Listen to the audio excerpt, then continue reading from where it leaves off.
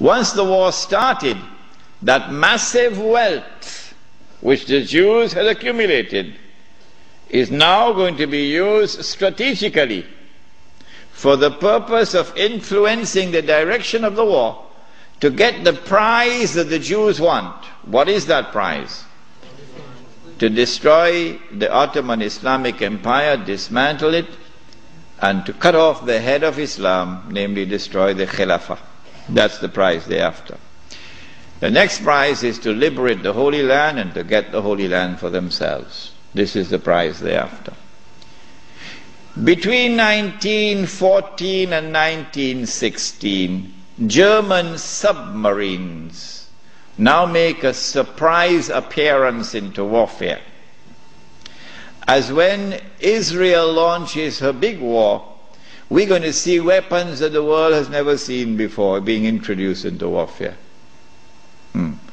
When the German submarine entered into the war, it tipped the scales on the side of Germany, and by 1916 Britain was on the verge of defeat.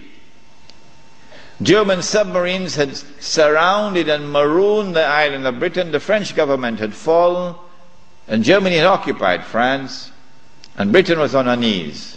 This is the moment that the Jews were waiting for. Now the Czech is going to talk. It's called financial diplomacy.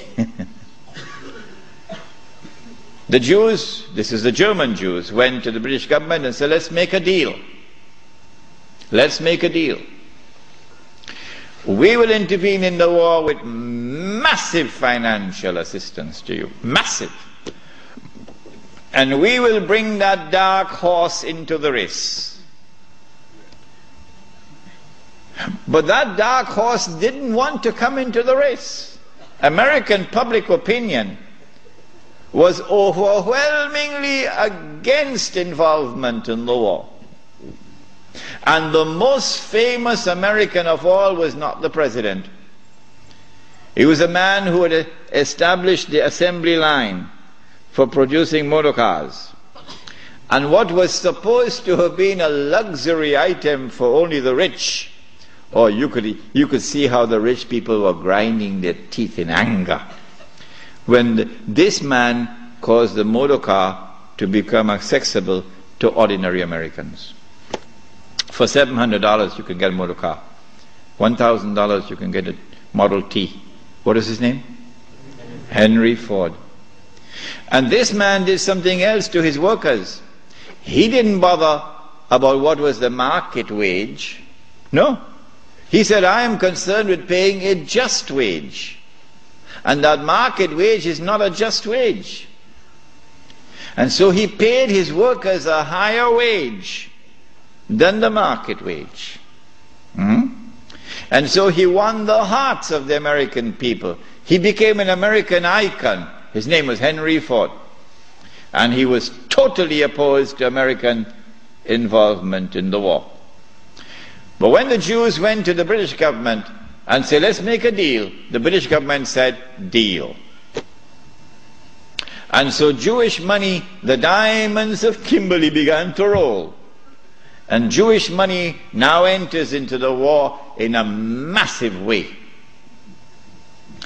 And Jewish influence over the media in the United States is now made to work, and American public opinion is being brainwashed and slowly transformed, until suddenly, to the consternation of Henry Ford and so many Americans, Franklin Roosevelt declares war, and the United States enters into the war.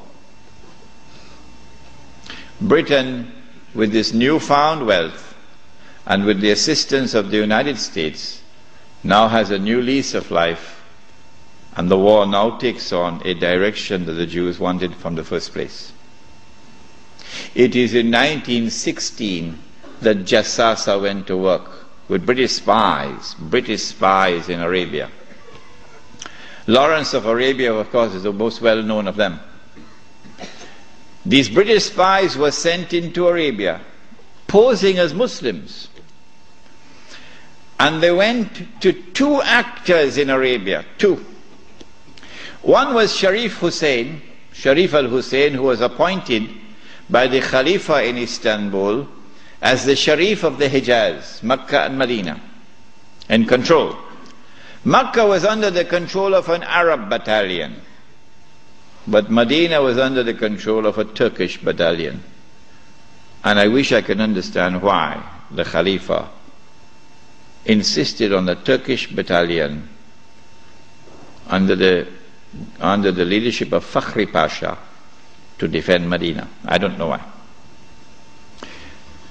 So when the British spies went to Hussein, they offered him the moon. They offered him the moon.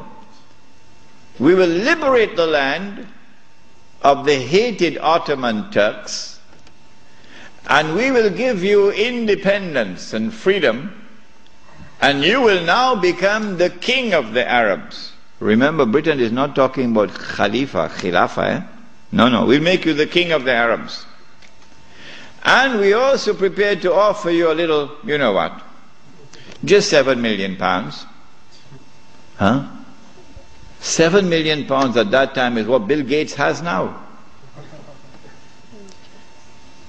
Sharif Hussein, the great-great-grandfather of Abdullah in Jordan now, then betrayed the Prophet Muhammad ﷺ, betrayed 1400 years of history of this ummah, violated the plain and clear command of Allah subhanahu wa ta'ala in the Quran in Suratul Ma'idah, in which He commanded us, Ya ayyuhalladhina amanu la tattakhizul yahuda wan nasara awliya. Do not take the Jews and do not take the Christians as your awliya. Do not establish an alliance with them in which you become dependent upon them and subservient to them. Do not do that, says Allah. بَعْدُهُمْ أَوْلِيَاءُ بَعْضٍ. They are protecting friends of each other. وَمَنْ يَتَوَلَّهُمْ مِنْكُمْ فَإِنَّهُ مِنْهُمْ. Whosoever from amongst you turn to them for that kind of an alliance, you no longer belong to this ummah, you've now joined them. إِنَّ اللَّهَ لَا يَهْدِي الْقَوْمَ الظَّالِمِينَ. Surely Allah will never provide guidance for a people who commit such an atrocious act of wrongdoing. And this is precisely what Sharif Hussein did, and what all his descendants from that day to this day have been doing. But the chickens are coming home to roost now for Abdullah. And the chickens are coming home to roost for Abdullah. When Mr. Bush attacks Iraq, then you're going to see Abdullah's suitcases at work. Yeah. They're all packed already, you know. They're all packed already. As soon as Mr. Bush attacks Iraq, you'll see where Abdullah is going to be headed for. Sharif Hussein now accepts 7 million sterling pounds and enters into a military alliance with Britain and declares himself independent of the Ottoman Khalifa. Once the Khilafah in Istanbul had lost control of Mecca and Medina, had lost control of the Haramain, had lost control of the Hajj, you pull the carpet, you pull the rug from underneath the feet of the Khalifa. His Khilafah is now losing legitimacy. Can anyone be Khalifa? Can you appoint a Khalifa here in downtown Lakemba? Can Mullah Umar have been recognized as the Khalifa? No, why not? Because when the Hajj comes, Amirul Mu'mineen Mullah Umar will have to apply for a Saudi visa to perform the Hajj. Huh? And if the Saudis reject the visa, the Khalifa can't perform the Hajj. Alright? And so the British calculated, if we can wrest control of the Haramain and the Hajj away from the Khalifa in Istanbul, then the legitimacy of his Khilafah will begin to crumble. And so this was 1916.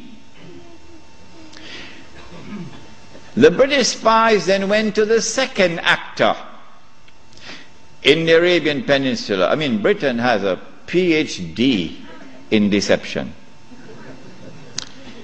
If you want to destroy the Khilafah, okay, you have to make sure that it cannot be restored. How can you take the entire world of Islam with so many ulama and ensure that not only is the Khilafah destroyed, but it cannot be restored? That's a tall order. How to do it?